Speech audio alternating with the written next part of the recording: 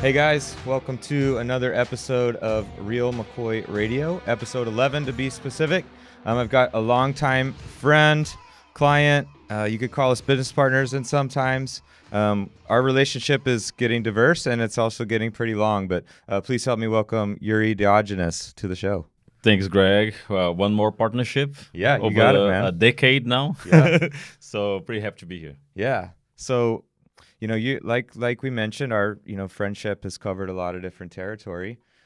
We originally met back in, it was 2011, I believe, at a show I was competing in and had some clients in. And who knows when you shake someone's hand that you're going to be friends for the next 10 years. I didn't really know what I was getting into. Was worth it, right? Yeah. But it's been an absolute pleasure to be able to work with you, as an athlete, and then, take the lessons that we learned, which is what we're going to get into today, kind of using you losing 100 pounds as an introduction to talk about a few different things. But, you're a highly accomplished guy in your career, athletically, in your family life. So I think you have a lot of wisdom to pass on that people can really learn from. Well, as you said, everything started back in 2011, and to me, that was a transformation on its own because it changed everything that I've done since that day. And when I moved to U.S. in 2003, I was tunnel vision to grow in my career no matter what. And this no matter what, although it sounds really nice, I'm going to do no matter what, but there will be consequence. Sure. When you say no matter what, you are actually putting a lot of things aside, and you are willing to compromise all aspects of life, including your own health, right? So that's really what led me to that point that I needed assistance to change. And that's when you came in and changed everything, right? Yeah. Well, that's, we'll kind of get right into it. And, just so everybody knows where we're at, right after we met, we started training together, and you went on a journey to lose over 100 pounds. Before we talk about how we did that, talk a little bit about what you're just kind of leading into about that no matter what career focus that you had. What led you into a place, what lifestyle factors led you to need to lose 100 pounds? Yeah, it is the tunnel vision. And a lot of people, they praise the tunnel vision to accomplish things, but it's very dangerous actually, because as I said, if you have the tunnel vision and you are willing to compromise many aspects of your life to do what you got to do, there will be consequence that could be consequence that will be hard to recover in the future, right? Yeah.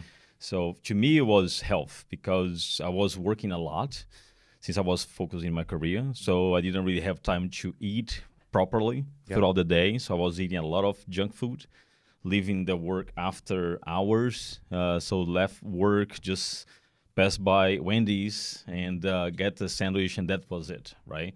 So this whole bad habit continued to carry on, and you really don't realize until a certain point because you keep going. And I am a guy that I always work it out. So I'm a living proof that working out on its own, it will not make you in a good shape, right? Yeah. What you eat is really very important. You can't outrun a bad diet. No, you cannot. I was working out every day. I always did. Yeah. Right? I always did. So what was wrong? I was always the fat guy with big arm. So I really, throughout many years, I was like, well, I'm strong. I can lift that. I have big arm. But I was fat. Yeah. That's the reality. I was fat and I was not healthy inside. Yeah. But I didn't realize that. It took me a really long time to really realize. Yeah. There were many triggers along the way, but there were a specific moment that really, it was the trigger. So piling on that weight was bad eating habits, probably high stress, probably not sleeping a lot. You were exercising, but probably not optimally. But even if I was optimally, yeah, sure, the combination of everything else, it was a disaster, right? Yeah. As you said, you cannot. And what did your weight get up to?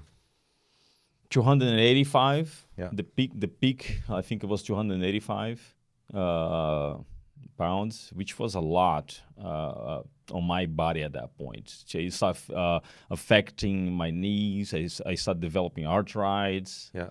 So it was tough. And I remember you kind of saying a turning point was like trying to get off the ground playing with your kids, and it was like it was painful. And because my youngest, she was born in 2008, so by the time that I achieved my peak as obese, she was 2 years and a half probably, and she was extremely active. Right, there were different triggers before that. For example, I remember trying to just jog with that weight. I couldn't, and started hurting my knee, so I started doing a treatment to do injections on my knee so I could unlock my knee because it was getting locked. And that I did for some months, but emotionally, the main trigger was being able to play with my kid. That affected me emotionally a lot. Yeah. Because I was like, man, I feel like I'm the grandpa of this kid. Yeah. But that's an important point that I think sometimes, unfortunately, people have to get there where they're so frustrated or something happens where they're like, you know what, screw this, man. Like, I got to change. Yeah. And sometimes if they don't have that moment, you know, they can go on and on. And sometimes you got to have this emotional moment because even I knew that health-wise I was really bad. It was still not enough to drive me to change. It was the emotional part that did. Yeah, sure. Wow. Okay, so you got to that point, and then I believe a former client of mine, Ruben, invited you out to the bodybuilding show where we met, and you decided, like, hey, it's time to do that, time to lose the weight. Tell a little bit about the story of how we lost the weight and over how much time. Well, I think the first thing that I remember is going to your old gym in Plano, and you were just first week post show. I think it was the Texas NPC. Heart of Texas. Heart of Texas, right? And you were swole, you were gigantic, you know. And I'm like, this guy is gonna laugh at me when I say that I want to compete, right? Yeah. And you didn't, right? You actually encouraged me, and I think that was really something that helped me to start see a light at the end of the tunnel and say, wow, he believes I can do it, so why not believe I can do it? So I think that moment was very important because I came to you saying a fat guy, you know, without any hope or anything, saying that I want to compete, and you immediately jump in and say, yeah, let's do it, right? So that to me was a very important point. Okay. That encouragement and the belief that we're gonna do it, and there is a roadmap to get there, right?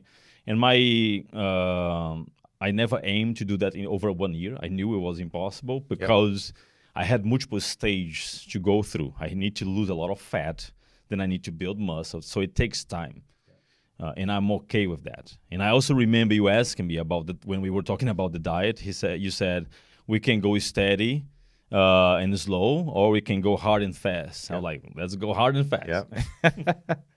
And That's still your style today. Yes.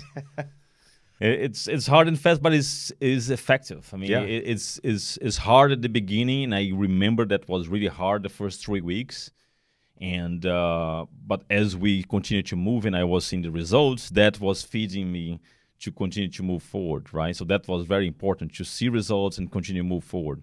Now, I did something extremely radical because it was working, and I didn't want to change, which was during 1 year, I basically ate the same thing. 6 times a day. I mean, exactly the same food. And I remember you asking me, you want to change? And I'm like, nope, let's continue doing the same thing because it's working. And I'm not sure if this is the best approach for some other people. To me, it worked, and I do not regret. You were very Spartan about it. Yeah, just a very minimalist on ways to go about it. It was a very Spartan mentality.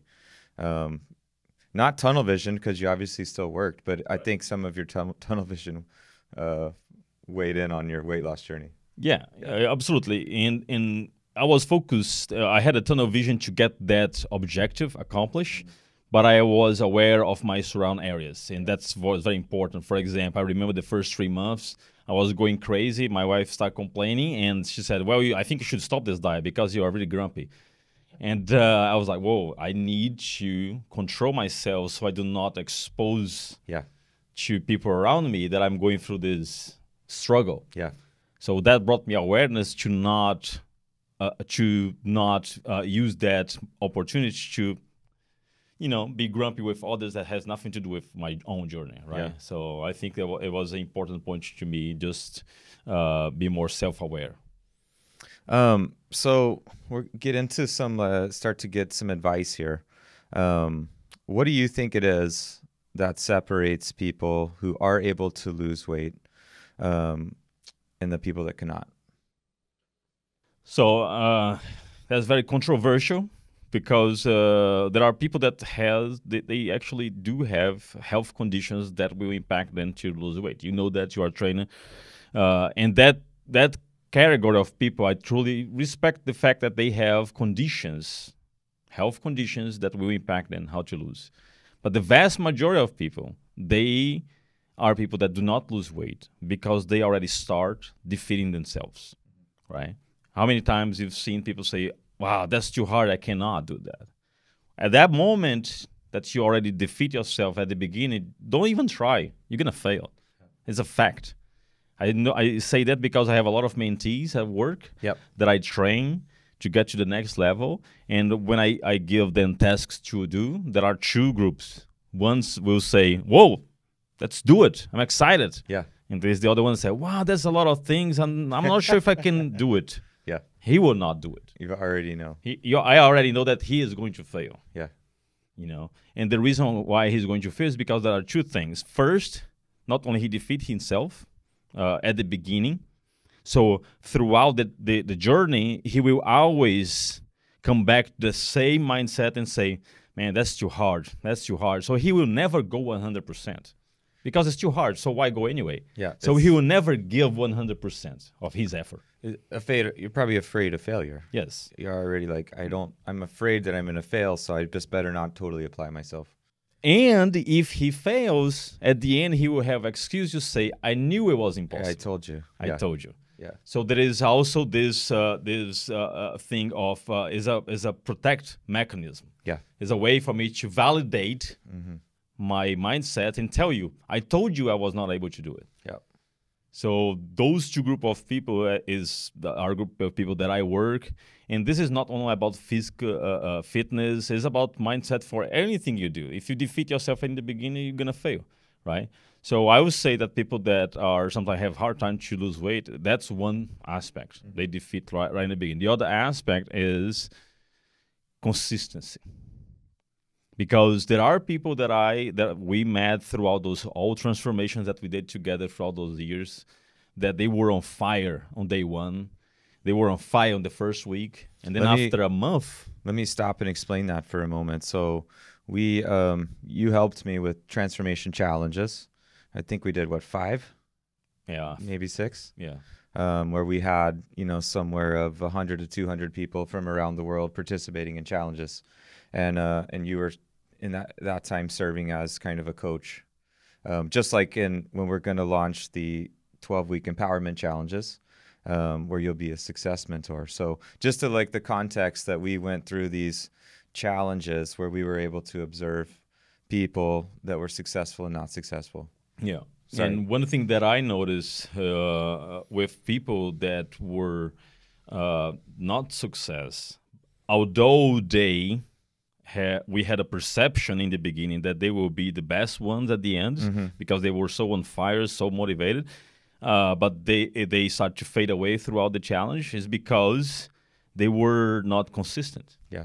So that's the thing. They were on fire at the beginning, then they don't see the results that they were expecting right away.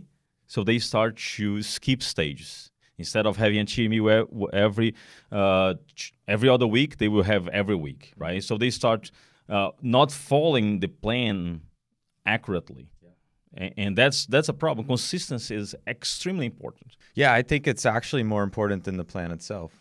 I think you can be consistent on a bad plan and get success more so than being inconsistent on the perfect plan. True. So it's I think almost the most important thing. And I looked for this actually when I was making a Facebook post a few weeks ago. I don't remember who said the quote, but it was a bodybuilder, Lee Labrada or somebody similar of that era that was saying, success in changing your physique or success in bodybuilding is more about punching the clock and doing those workouts time in and time again than it is about a heroic effort in the gym. Like that one heroic workout, while it may be good, if you aren't doing everything else consistent, you're better off like, punching the clock and treating it like a job. Yep. And that's the hard part for a lot of people, because it's not easy. It's not easy. It's not easy at all. And that's why throughout those transformation, we've seen many cases like that where people were on fire and fade away. And the root cause of that problem was the consistency. They were not able to consistently execute the plan day in and day out. Yeah, exactly. I'm going to rearrange our questions just for the flow of conversation here. So we've hosted challenges of multiple lengths. Kind of 12 weeks is my favorite amount of time because it's long enough to see results, but not so long that it gets to be too long. Like it's a good amount of time to devote to a goal. We've seen people be hot in the first few weeks and kind of go through these phases, right? Like the first few weeks, pretty much everyone does good. Yeah. Because it's exciting and it's new. Then in the middle, people start to fall off. People get inconsistent. And then generally, if they've made it to the end, they'll finish strong because there's some natural motivation that it's almost over. But what have we learned about those phases and what people can expect to experience over 12 weeks? I think you summarized pretty well about the first week, and even the first month is very exciting and everything. But there will be a group of people that will fade away throughout the challenge. But one thing that I like about the challenge that we are about to launch is that although it's a group approach, as many other challenges we've done, there is a one-on-one aspect of it. That's one point. The other point is all the one that we've done, everyone was chasing a prize at the end. So there was also that competition feeling where you could have done really well, but you're going to have to be compared with another person. So now it's not only about you and your own journey, it's about you and your own journey compared to someone else. Yeah. So that on itself sometimes made people not so happy because they were like, I did great on my perspective. Yes. And I've been evaluated with this guy that already had a body that was somehow in shape, so it's not fair. So there is this aspect. So that's, to me, is one of the biggest advantages of this, is that everyone can be a winner at the end because everyone has its own set of goals, and we are not comparing people. Let's say, what is your goal? Let's work to make this goal achievable in the next, at the end of the challenge. And if you are able to accomplish, then you won what you wanted, right? Yeah. So the encouragement to is way better. And I think that this will keep the flow of consistency more steady, rather than you have people that are right here, others that are right here, because now everyone is working on their own goals. Yeah. So I think that this model has this advantage, the one-on-one approach, and everyone has its set of goals. Yeah. And we don't need to compare anyone.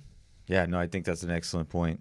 And on the timeline thing, I think what we touched on in the beginning, what was successful for you, and I actually I preach this to when I take on new clients. Any of my clients listening know that they heard this message, and that is I'll usually, if I'm taking on a new training client, I'll ask them to front load their sessions. Look, I know this is expensive, but I would rather see you more often in the beginning because you build up momentum. And so I think that's such an important thing when you're thinking about making it an entire 12 weeks, to know that it's not unusual to lose motivation at week 4 or 5. You're very normal experiencing that. And if you can expect to feel it, then you can be prepared for it. Yeah. And that way we can get more people to week 12, because that's obviously the goal for us, is how can we as coaches and mentors get people through that 12 weeks. So preparation for that dip that they're going to feel. And I would tell me if you agree. I usually tell people that you're going to feel better before you look better. Don't you think that you feel your results before it maybe shows up on the scale or in the mirror? Yeah, because first of all, this scale is very tricky. Throughout those 3 months, you're going to be gaining muscle. So the chances that the scale is not even moved sometimes, but you look better because you are changing your body composition is very high. So scale is not really a good way to measure your success. Yep. I would say that it's much better for you to evaluate when you look at the mirror and when you wear your clothes and you feel better. So absolutely, you're going to feel better before you look way better. Yeah. Because of this changing body composition that is going to happen throughout those 3 months, right? So don't get stuck with the scale. That's one thing that is very important to emphasize. Especially the ladies, right? Yes. So the scale is tricky, very tricky. Okay, so we kind of touched on this a bit, but we've done challenges together in the past. Now we're ready to launch 12-week empowerment challenges, something I'm really excited about and something that I want to kind of move my training business into doing these challenges again. You're going to be a success mentor in the challenge. What have we learned, and why will this challenge be our best one yet? I think I touched a little bit on this. The reason why I'm betting a lot on this challenge and it will be the best one yet is because of that individual approach that we are going to have. You are going to talk to each person that enrolled to this challenge to establish their profile and their goal, right? So that's unique. We never had that before. No.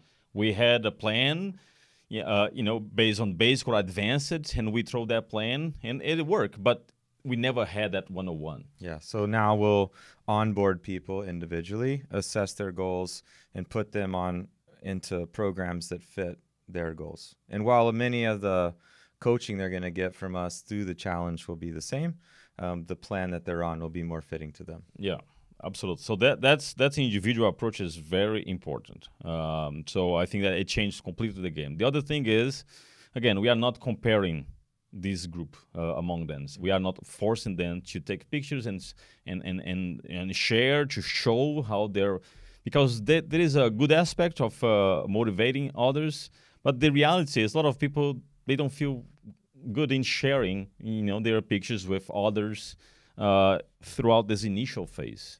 There are very few people that are okay in sharing that their belly is not looks good and things like that.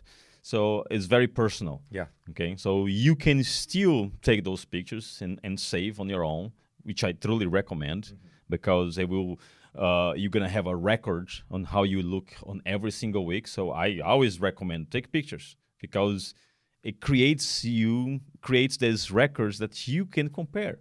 And if you feel good at the end and you wanna post or talk about it, do it. We have to, because the way we hosted it before, the progress photos were public. Now with the training app that we're using, they can upload their progress photos, for instance, if they want us to assess them, to where they can be held privately, where only I or them can see it. But they can also, versus the whole anyone participating being able. But do you also encourage them to? Yeah, no, I think that's great. I think you'll really be proud to look back over a set amount of time and see because you don't, it's like watching water boil, right? Like it doesn't happen if you're staring at it. Like you don't feel like you're changing. It's not until, you maybe look at those photos side by side and really analyze oh, wow, look how much I came in the waist, or, you look at yourself in the mirror from the front, obviously, but maybe you look at the photo of your backside and see some big changes there. Yep. So yeah, I definitely encourage that. Yeah, I think that this challenge has those unique aspects that people are going to enjoy, and they will get a lot of things out of it. And we're still going to have the aspect of the group to help each other. Yeah. So we keep that little community together to help each other, to continue to move forward, but we have the one-on-one aspect as well. Yeah. So it's a really good combination. And I like to, I really enjoy, I want people to leave after 12 weeks having learned how to take control of their results. So that we will have a weekly lessons on how to learn how to produce results. So at the end of it, not only did you get great results, you learned how to do it, which I think will be really exciting. Yeah, and it's good because you can get all those learnings and carry on. Because one thing that I also noticed throughout those 5 challenges that a lot of people, some people carry on, but most didn't. Most people went back probably to the same weight, you know. And that's the challenge with the transformations, is that you are super excited, you do it, and now how you go from this point and transform this in a lifestyle that is sustainable forever, right? That's the whole thing. Yeah, that's the prize. Yeah, that's the education that must happen throughout those 3 months, so that when you finish, you don't think, I'm done. You say, well, now I'm starting a new lifestyle journey moving forward. Yeah, exactly. So knowing what to do is obviously important. You got to know what you're supposed to eat, how you should exercise, all these like factual things that you need to know. But for the most part, it's the other attributes that separate the people that can successfully change their physiques. Because we provide the how, right? Like you'll have more tools than you need, right? Probably by threefold. There's no excuse, like you'd have everything you could possibly need. But what are, in your opinion, of those attributes that make people successful in being able to change their physiques, if it's to lose 100 pounds or 20 or whatever? I would say there are 2 key attributes. And a lot of people, they ask me about a third one that I'm not going to mention, but 2 key attributes. One is consistent. We already talked about this. And the other one is discipline. And people ask, what about motivation? Well, motivation is not really an attribute. It's more like a consequence. And motivation will not be there all the time. A lot of people ask me, how do you keep motivated all the time? I say, I'm not. There are days that I wake up really feeling bad, and I don't feel like doing. I don't feel like I'm progressing. It's horrible. Yeah. But I have the discipline to get it done, the things that I need to do, regardless. Yeah. So discipline is really what's going to drive you throughout the day. And consistently executing that discipline throughout months is really we're going to make change. So discipline and consistency, right? Yeah. I was watching the other day a documentary, judo documentary about the Japanese team. They are preparing for the Tokyo Olympics next year. And they were talking about they have to regain their status of best judo in the planet, right? Because I think Russia was the last bigger winner. And they said that one of the things that they preserve throughout those preparation is consistency and repetition, repeating the same thing consistently over and over again. So they were talking about the Russian team. They even talk about the Brazilian team, how they are very explosive and everything. But they said, well, for us, it's more about constant repeating the same thing. So sometimes they repeat the same movement 100, 200 times. Mm-hmm. So they will be during 1 hour repeating exactly the same movement. Yeah. So that way, when they need, is right there. It's programmed. Yeah. Yeah. So consistency. Yeah. You got to do it. Right, you got to do it, and when you have those 2 things aligned, it will be much easier for you to get through bad days because you don't have motivation. Now, when you are motivated, the day will be beautiful. Everything is going to be great. Those are the fun days. Fun days. And so we use that day, to go an extra mile, to push yourself a little bit more. But knowing that not every day is going to be a beautiful day with super motivated and things like that, right? So I think those are the key attributes. It's like me when now that I'm really focused on my jiu-jitsu, there are days that are great. I'm able to tap people and submit and all that, but there are days that I just get beat all the time, right? And you even have to appreciate those days. Sure. Because you learn more from those because days. You learn a lot. I mean, man, what did I do wrong? And then you start thinking about it, right? So those are the days that you are actually growing. Yeah. More. What about, I'll add my own 2 to the mix. What about an ownership mentality? Like I found that the people that we've seen that were successful, they took responsibility. They said, it's my responsibility to finish this. And the ones that usually didn't finish or end up complaining about the coaching and the trainer. This workout's not good, or what about this research that you saw, or they have all these things where they start to second guess everything and more or less blame the plan.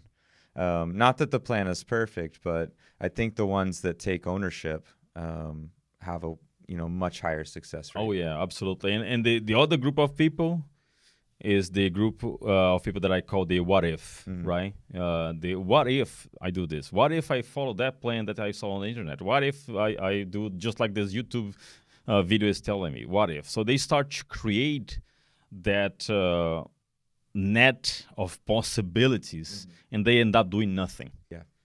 There is a really good book called The Power of Overthinking, which is terrible. Overthinking is terrible. Yeah. If you overthink, you're not going to get anything done. Sure. If you start thinking about each branch of scenarios that could be on your way, you're just not going to do it. Yeah. Right? So if you take ownership and you follow the plan, right? And you say, this is my responsibility to follow this, and I'm going to do it, no matter the noise that comes and say, hey, what about this? What about that? Abstract yourself from that and follow what you need to follow. And that's what's kind of, I think, beautiful about the challenge format in taking a set amount of time to say, like, you know what, I might be interested in trying a ketogenic diet at some point. I might be interested in a running for weight loss program, whatever. That's cool. And I suggest people to try different things. But just for 12 weeks, commit to this and learn the lessons that this has to teach you and really see it through. I think that's, touching on what you do. What about the attribute of patience? You touched on it a little bit, I think, when people don't see the results right away, and then they keep start consistency and keep doing it. Yeah. Well, being patient is an important aspect, right? And it comes with consistency, because when you are consistent, you sometimes do everything without really the expectation of getting something out of it immediately, because you think on the long-term perspective. Yep. So being consistent already puts yourself in a mindset of longevity, right? I'm going to do this. There is no finish line. This is my lifestyle, and I'm going to try to enjoy as much as I can. So you will become patient just by executing and enjoying and living and learning all those experiences, right? Yeah. But if that's not the case, then you really need to leverage more your patience. I'm just saying that the patience is sometimes a side effect of being consistent. Sure. But those that are looking in the mirror the day after they worked out for the muscle, that if you continue with that mentality, you're gonna get let down. Yeah. And it's gonna bother you, and you're gonna feel like you're not getting ROI. Like, where is my return for all this effort if you're always looking for it? Right. So I think it's so important to be patient and let the results come, because it's not rocket science, right? Like, your body's gonna change. You're not gonna have results overnight. Yeah. It's not gonna. How long did it take you to lose 100 pounds? 1 full year consistently doing the same thing. Yeah. 1 full year. And then I started working on building muscle, to compete. And I ended up competing only in 2014. So if you think about it, were 3 years until I was ready. Yeah. From obese to competitive bodybuilding. Yes. Yeah. For 3 years. Yeah. I mean, some people will never have the patience to, sure, just getting prepared to prepare. Mm-hmm. And at the same time that you've been patient with your approach, you've also probably got more skins on the wall than anyone. Like, you've accomplished a ridiculous amount of stuff in a certain amount of time, but at the same time, you're being patient, but you're ticking off accomplishments. Yeah. Whereas the person that's always like moving to the next thing never really ever gets there. Yep, I agree. Okay, shifting focus back to you to wrap this up. So you're successful in many aspects of life, athletically, like we've been talking about. You're competing in bodybuilding, competing now in jiu-jitsu. In your career, you've had a long time career with Microsoft. You're traveling the world, speaking on security. 22 books under your belt. That's crazy. You've got a beautiful family, and you still find time to join me in things like this, and you play some rock and roll, some live rock here and there. How do you accomplish so much year after year, and what can we expect to see from Yuri in the coming years? That's an interesting question, because this week I was discussing with a friend of mine that I just signed a book, next one, the number 23rd, that I want to release this year. And he was like, how can you get everything done and always excel on different areas? Sure. And I said, it was not always like that. It starts with you when we start transforming my body, because, as I said, I used to have the tunnel vision of I need to do one thing well done and that's it. And that was my work. That was the only thing that I had focus on. But with time, I just realized that life is multi-dimension. You have so many things in life to do. Why do one only thing very well done, right? So why not have different things that you enjoy doing?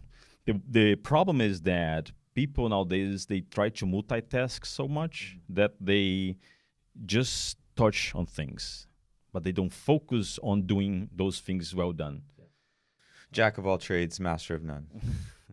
So the thing is, if you put yourself in a situation that you're going to do something, go and do it really well.